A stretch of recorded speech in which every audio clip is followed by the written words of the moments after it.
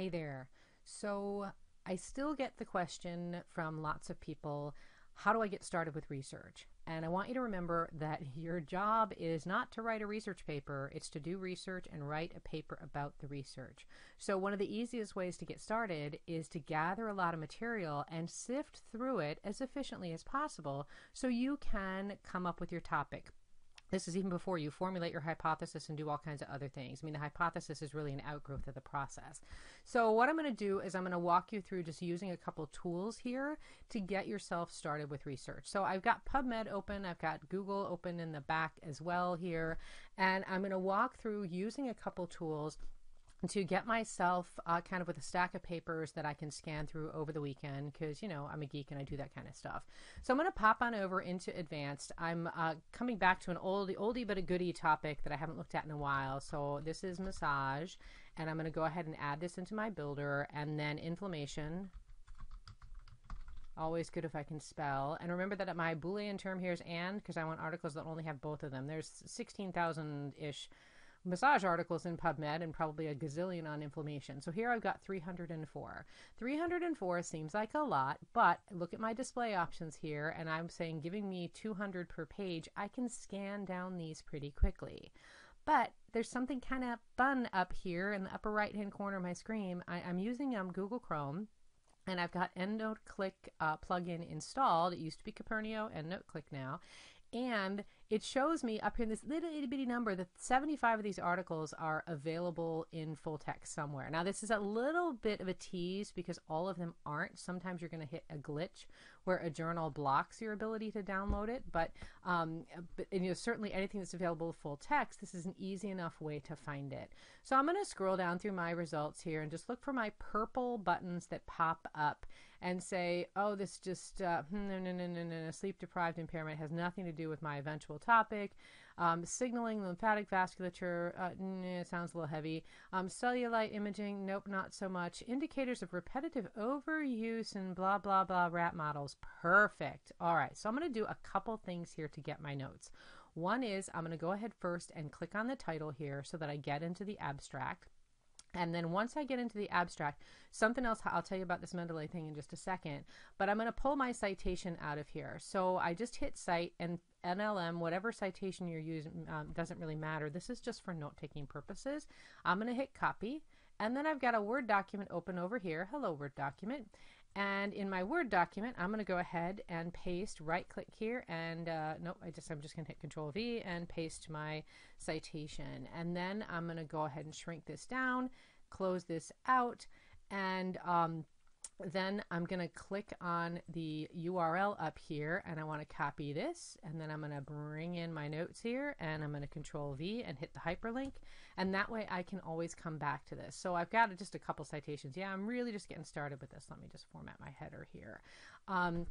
But I want to just be able to go through, scroll, figure out kind of what I have to play with, and then I'll figure out where I'm going with this writing. So as long as I'm consistently doing citation, hyperlink, citation, hyperlink, I'm fine for the moment. I can later on turn this into a table. So I'm going to hit save, and I'm going to minimize, and now I'm going to come back on over and see what my options are to actually get the article itself. So I'm not sure if I really want to use this article yet. I just know that I want to make sure if I can get it, I want to get it and put it someplace so I'll be able to find it again. So I'm going to go ahead and just click on EndNote Click and see what happens over here. And this is one of the open access journals, so it should be good. And it popped up. Download PDF. And when this gets downloaded, it gets downloaded with a really nice name that starts with the first author's last name, and gives me a decent citation. And so that's going to go into my downloads folder. So as I'm going through trying to populate my library here, I can go ahead and click out of this. I will be able to just get a whole bunch of articles, stick them in a folder, and put them someplace that I'll be able to find them. So it's kind of like going to a library and just pulling a bunch of things off the shelf. So I'll do another one, scrolling down again, and here we have another rodent model. Oh, poor rodents, they have low back pain. I'm very sorry for them. Now, I'm not sure. Oh, it's open access, so I should be able to get this one easily as well.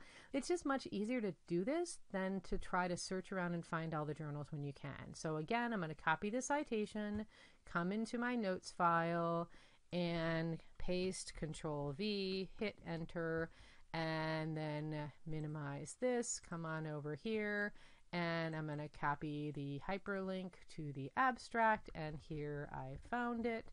All good. And if I can't necessarily, if I can't get the full text, it's not going to be a deal breaker for me at this point, but what I'm not doing is I'm not trying to hunt things down, so I can be really efficient.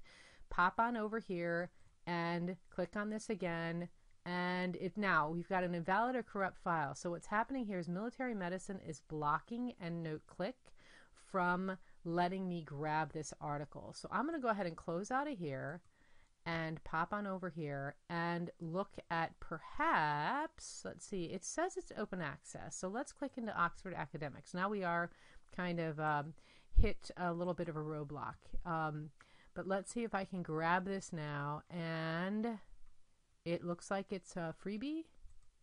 Let's see what happens. And Loghmai, I have to remember the first author's last name. So this is going to take a little bit more. And so you can see that it's a lot slower if I'm looking at this here rather than being able to just get it pulled in. So finally find it, and I can download this and save it to my downloads folder.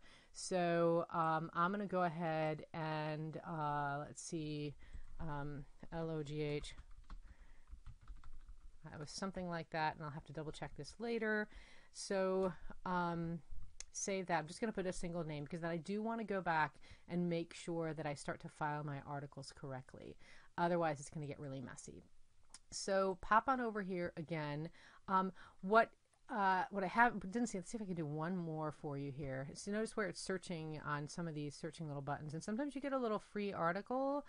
Not that I want this one, but free articles from other journals that somehow aren't getting pulled in the same manner.